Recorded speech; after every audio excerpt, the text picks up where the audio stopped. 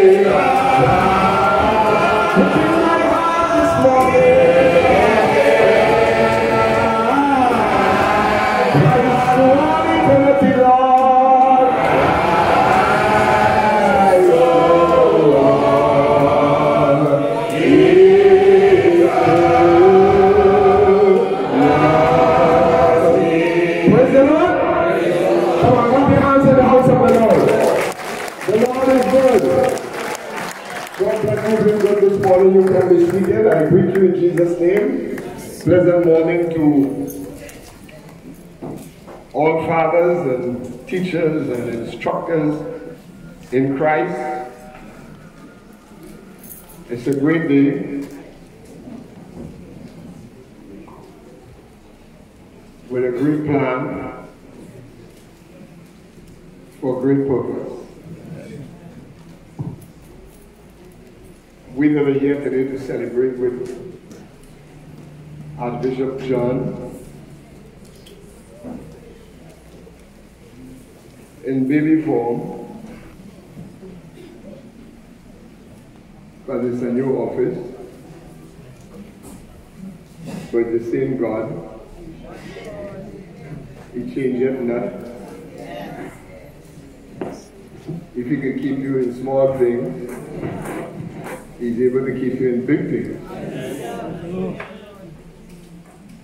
He has not lost a battle, but we are here celebrating today, not just him, but two others. And it seems to me that everybody agrees. Because after the anointing and the prayer and the dressing and declaration, hands clap. If you are a horn, you'll blow it. But you know, it reminds me of Jesus riding into Jerusalem. Oh my God. I know how they celebrate and they spread the garments, take out the clothes and palm branches, and they made a lovely road for him. They say, blessed is he that cometh in the name of the Lord. Hail to the King. But a little while after, those same people said to crucify him. I wonder why. See, our expectation and God is two different things. Sometimes what we expect is not what we get. No. But if you had a fight, you had to fight God. It's very dangerous to fight.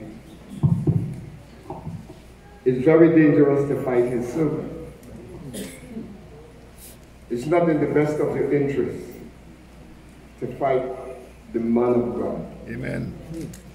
whom God has appointed over us. We say yes, we agree, and we celebrate. But a little while after, we stop celebrating. And we have to be careful with those behaviors, because it does go a long way. Amen? Amen? Jerusalem today is in a mess. And they're more scared than anybody else in the world. Because the same man that rode in Jerusalem on the donkey, they have rejected him. And he said that the land is left desolate. And they would know no peace until Shiloh comes. Until they of themselves say, blessed is he that cometh in the name of the Lord. So it really doesn't matter what they try to accomplish peace. There would be no peace for them until Shiloh comes. So they have a long history of no peace. And that history is going to continue until they recognize who Jesus is. You and I today have claimed that we recognize him. That's our claim. This is not a Hindu temple. This is not a mosque. This is not a shrine where you do strange things, but this is the house of prayer. This is the assembly of the saints. This is where God's children gather to hear what God wants done.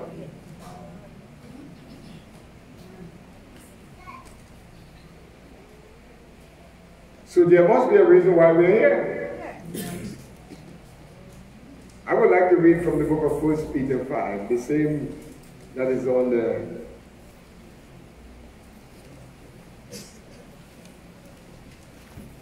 handout that you received there. It said, the elders which are among you, this is Peter addressing overseers. I exhort, whom I'm also an elder and a witness of suffering, of the suffering of Christ, and also a partaker of the glory that shall be revealed. Feed the flock of God, which is among you, taking the oversight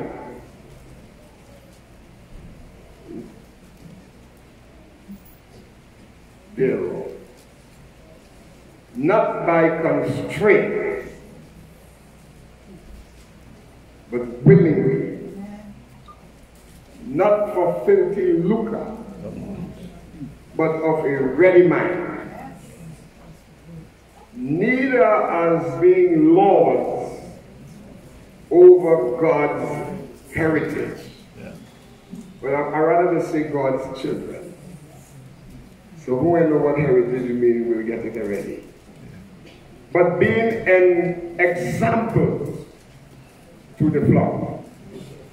And when the chief shepherd shall appear, ye shall receive a crown of glory that fadeth not away.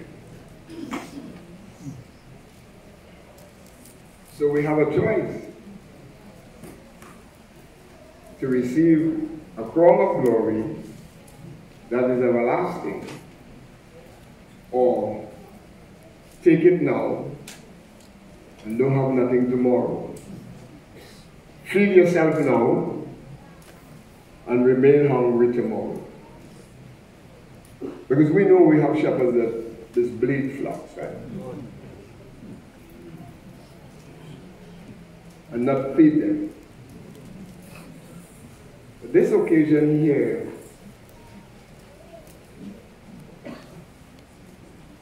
Archbishop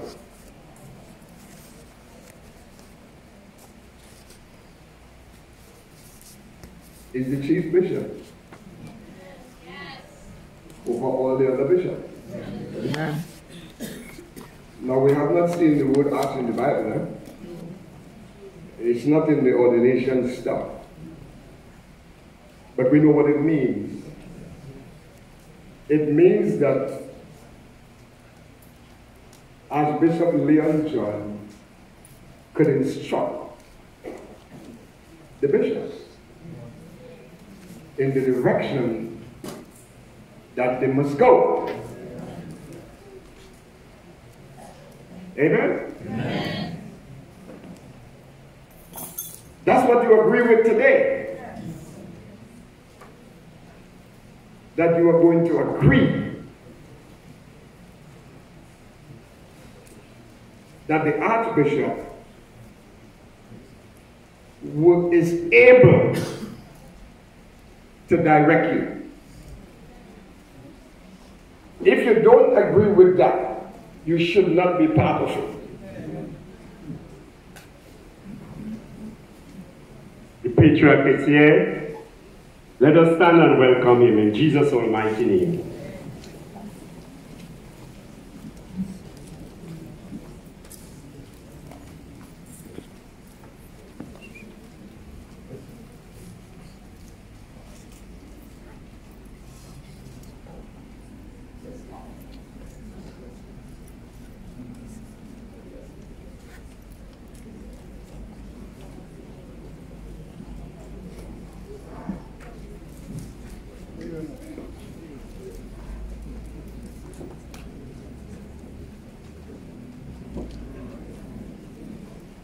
You may be seated, please.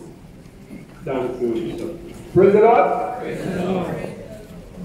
The Archbishop is given a position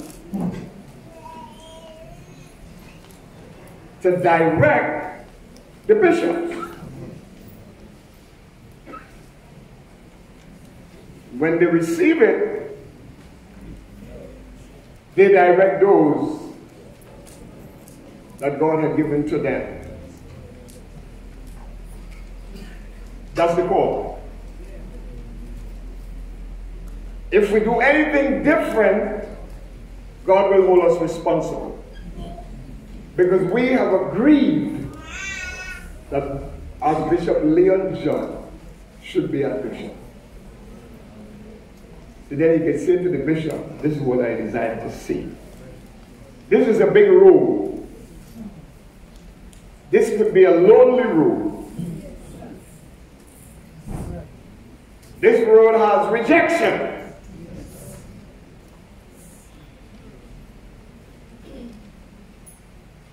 It's not just a camouflage. It's not just a concept what is going on. Heaven is taking record. It's not us alone that is assembled here this morning. The angels of God is here too. Amen. We have to be particular in what we think and what we say in the presence of God.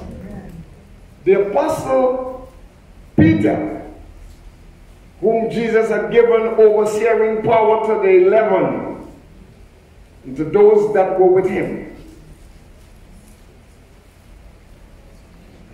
how the church must go.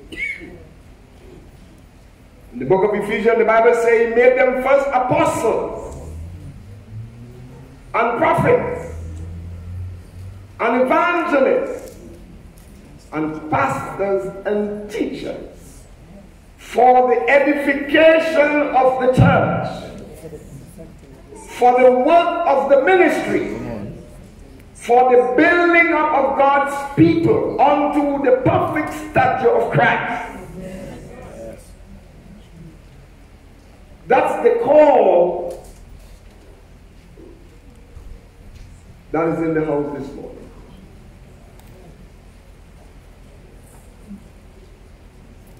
An overseer is to look and see if things are going by the way.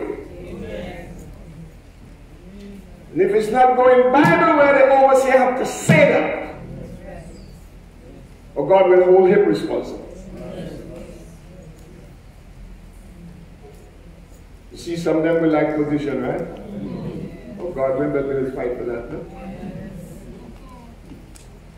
But if God didn't call you to it, it becomes a burden to you. But anything that God placed on a man, God is able to take care of the man. Hallelujah. God is able to hold the man together and direct him accordingly. But God expects the people of God to support fully and to support in a holy way. So it's nice to say, yeah, we agree. But when the instructions come, Jesus said something like, if any man desire to come after me, the first thing he must do is to leave himself out. And we have so much of self in the house of God now that it's amazing that the power of God and the glory of God is not seen among his people. Because I want it and you want it. But all the glory, all the honor, all the praise belongs to God. Because eventually you and I have done nothing. All of us came from a pit of thinkness. The good shepherd found us. We didn't find him. He was never lost. We didn't choose him. He chose us. So then who is the boss? He's the boss. This office is not making him a boss, it's just a supervisor. To supervise things, to make sure that the ministers are standing properly, to make sure that the mothers are walking orderly, to ensure that the children of God be fed with the things of God rather than the things that they want to have the people think. You can't feed from yourself, you have to feed from the Word of God. Jesus said, my word is spirit and their life. And if a man eat of this, he shall never hunger or thirst again. So we have to ensure that the word of God is protected in the church. Because the Bible says that in the last days, many false prophets shall come. And if it is possible, they would deceive the very elect. Hence the reason why God have not left his church without overseers, watchmen to watch for the souls of the people. It is more important to watch for the souls of people than to engage in looks and images and monuments. For the disciples they had ambition. And they took Jesus by the temple in Jerusalem and they showed him the beauty of the temple. They said, Master, 46 years we've been building this thing, long before you were born, and thought that that would impress Jesus. They thought that that would tell Jesus something. But Jesus said, see ye not all these things? In other words, do not look at the temple that is built with hands. For there is not one stone here that shall not be hewn down. It is all coming down. If there is anything to stand, it's going to be the truth and the word of God. If there is anything that is going to live, it's the things that includes the word of God. So he was kind of getting the mind for the mission. So they will not pay obeisance, because people's ministry today is based on how big the house is. Come on. and what they have on the walls, but God is studying that. God is looking at what you have on the walls of your heart. God is thinking about what you have in your mind. God is thinking about what you're doing with His children. God is thinking about what is your daily life looking like. God is thinking about, are you growing or are you prospering? Are you living in the same place that He found you? But some persons have not yet made one step forward. They're still with the grave clothes. But it has to come off. Because when you come from the grave, you're no longer belonging to the grave.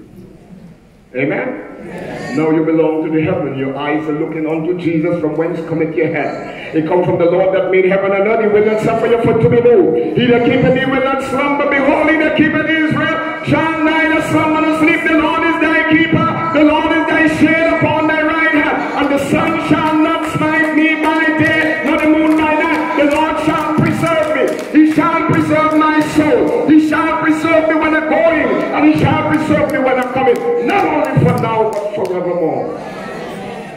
That's His promise to us. The Apostle Peter declares himself as an elder. That's an office that you could be named different names in that office. But elder is overseer, watchman. And he revealed himself as an elder, even though he's an apostle. An apostle.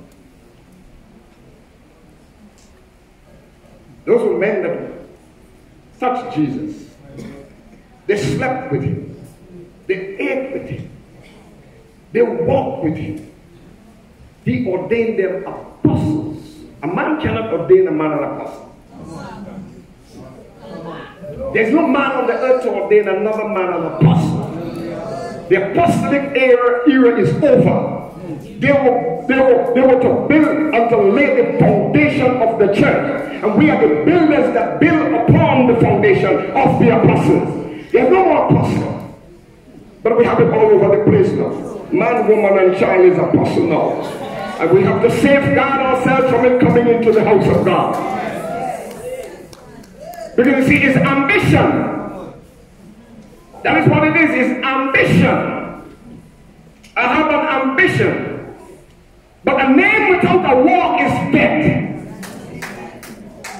A big name without the manifestation of what the name represents is a vain thing. It's a vain thing. If you're a son, you walk as a son. Praise the Lord. If you are a shepherd, you walk as a shepherd. If you are an elder, you walk as an elder. I don't care what you call yourself. If you can't manifest it, it doesn't tell God nothing, and it sure doesn't tell man anything.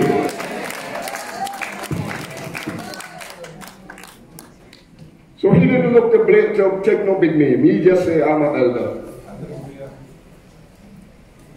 And he said, I'm appointed to be a witness of the suffering of Christ. Oh. So the office have suffering. Oh. He said he was called to be a witness of the suffering. He saw what happened to Jesus, and Jesus told him it will happen to you. Because I'm putting you in the same office that I am. And if they hate the master, they would hate the children. Praise the Lord. Praise the Lord. So I just want to remind us,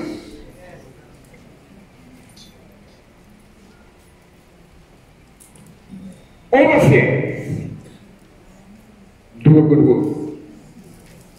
I pray for Archbishop Leon John, because I know definitely he's a man of good heart.